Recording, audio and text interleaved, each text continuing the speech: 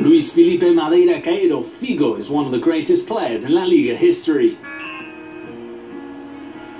The Portuguese played over 300 games in the first division, scoring more than 60 goals and being named the best player in the world.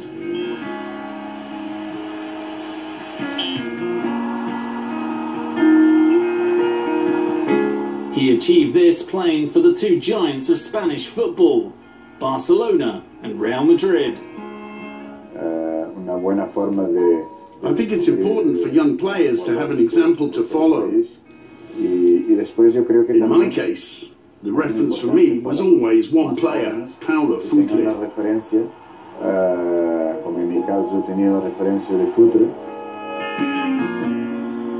In the 1995-96 season, he played under Johan Cruyff at Barca, something that would shape his career. Figo burst onto the scene and became the club captain, guiding the Blaugranas to numerous trophies.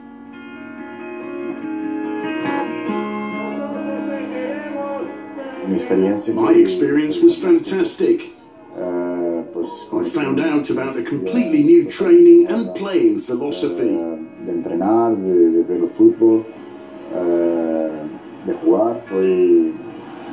It was my first experience of being outside Portugal.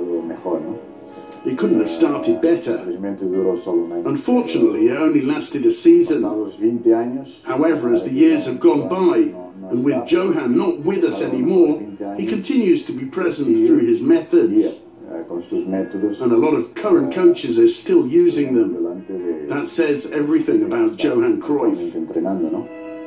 However, undoubtedly the definitive point in his time as a player came when he left Barca for their eternal rivals, Real Madrid. It was obviously difficult for me. There was a lot of pressure. There were moments in which I didn't think I'd do it. It wasn't just about the sporting or economic side. It involved a lot more people. That's why there are always doubts at that kind of situation. You're thinking about what you should do until you make the move, and then there's no way back. In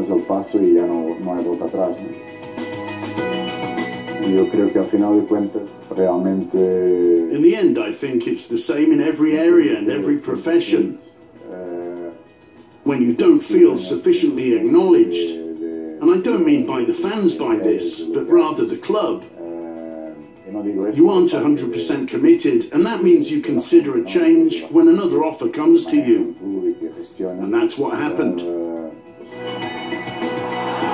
Two of his friends are now coaching in La Liga Santander at his former clubs. Figo rates the work of Zinedine Zidane and Luis Enrique highly, and wouldn't be keen to be in their place. At the moment, I don't have the curiosity necessary to think about being a coach. I'd probably like to try coaching for the Portuguese national team or something similar. But it doesn't attract me that much, because I know you can be a very good coach, and still, you don't get the results. For someone at a club like Real Madrid, where the difficulty level is at its highest, because they always need and want immediate results, I think Zidane is doing a phenomenal job. It would be hard to do it better. And Luis Enrique is doing a fantastic job as well. He's won so much since joining Barcelona, and he's put his personal stamp on the club's philosophy. When Luis Figo looks back on his career, he sees a life full of success, talent, and a strong personality when taking decisions. However, there is one thing that stands out for him above anything else. The recognition and respect of all my teammates.